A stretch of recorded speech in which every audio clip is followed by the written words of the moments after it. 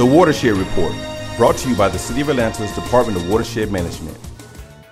The water supply program recently reached another milestone as crews attached the cutter head to the tunnel boring machine in preparation for the September launch. This culminates about a month and a half of actually assembly. We began the assembly of the tunnel boring machine the first part of July, and this is the last large section. We have still some minor pieces put on. The cutter head is 12 feet in diameter and weighs almost a staggering 75,000 pounds. When launched, the TBM will drill 1 mile to the Hemp Hill facility and continue its journey an additional 4 miles until it reaches the Chattahoochee treatment plant.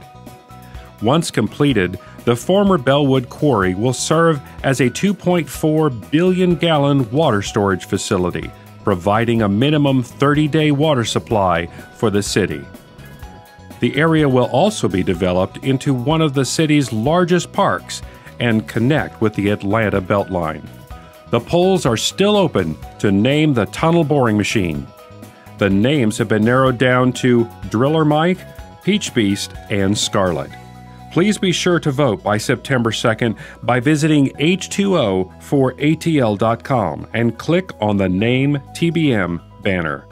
Also join the conversation on social media at #H2O4ATL.